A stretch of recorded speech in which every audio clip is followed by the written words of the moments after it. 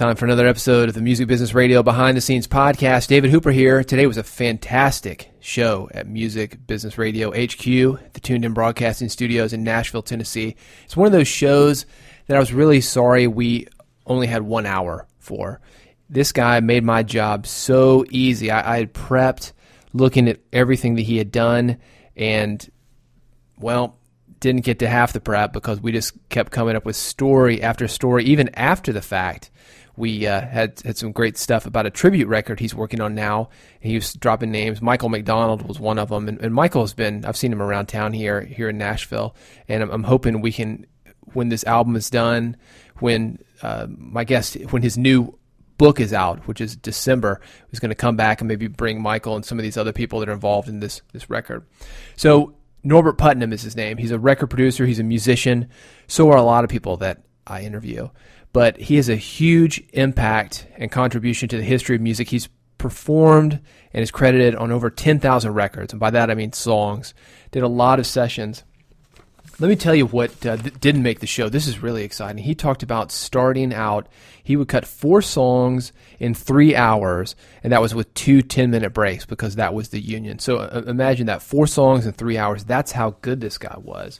So Norbert Putnam, he was with the Muscle Shoals rhythm section. But let me tell you who he's played bass for. Elvis Presley did 122 tracks with him. Roy Orbison, Al Hirt, Henry Mancini, Linda Ronstadt, J.J. Cale, Tony Joe White, the Nitty Gritty Dirt Band.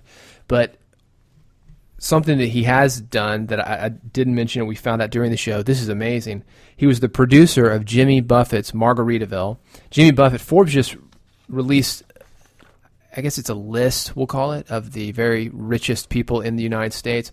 Jimmy Buffett was something like maybe number 17, $400 million. That's what he's worth. And Margaritaville is really, Norbert Putnam started this whole thing because the song Margaritaville, which came in the very last 2 days of this session that they were doing, and it is what has caused all this. When you think about Margaritaville, we looked it up before the show, and it's like Margaritaville blenders, and there's, of course, a restaurant. We've got one here in Nashville. I know there's one in Las Vegas. I think there's one in Times Square. So anyways, a producer, Jimmy Buffett, Joan Baez, Dan Fogelberg, Donovan, J.J. Cale, the Flying Burrito Brothers, had a great story. This is funny, about Michael Jackson, which I'll just have to let you hear the show, working with Michael Jackson at Quad in Nashville, Tennessee, which is a studio. You might know it. It's on South Street, still here, and it's at the middle of Music Row on South Street, right off of 17th Avenue. Probably at the corner of 18th and South Street. Anyway, started out at Muscle Shoals Rhythm Section at Fame Studios. He was 19 years old. We talked about the typical day. He opened up for the Beatles, if you can believe that, in 1964. Talked about doing that and the kind of response he got and what they had to do to get him on and off the stage. He said he was on a boxing ring in the middle of a basketball stadium in Washington, D.C., and what that was about. Talked about his move to Nashville, why he came to Nashville, his first time meeting Elvis, the charisma of Elvis, hanging out with Elvis, eating lunch with him.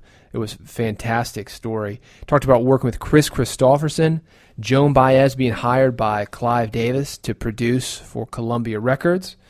Talked about, well, really, how a guy can do 10,000 records over a period of time.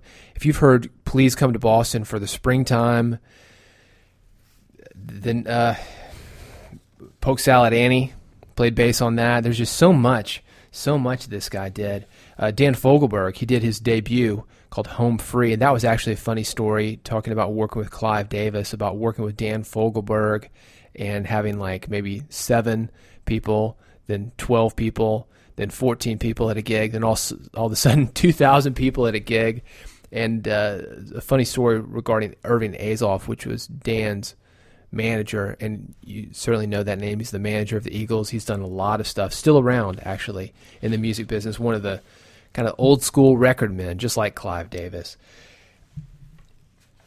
I could go on and on about what we talked about on this episode, but I really just don't do the stories justice. But all the names that I just dropped here, Elvis, we talked about Jimmy Buffett, Joan Baez, Dan Fogelberg, really, really good stories. And Norbert was such a gentleman. We hung out beforehand, we hung out afterwards, and I've just got some great stories. I don't want to ruin it for you, though, but if you listen to one episode, if you just love stories, even if you're not in the music business, this is one to check out.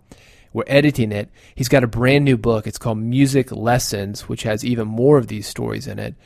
Cool guy. It's going to be that kind of feeling I know that I had it today where you're just hanging out with him.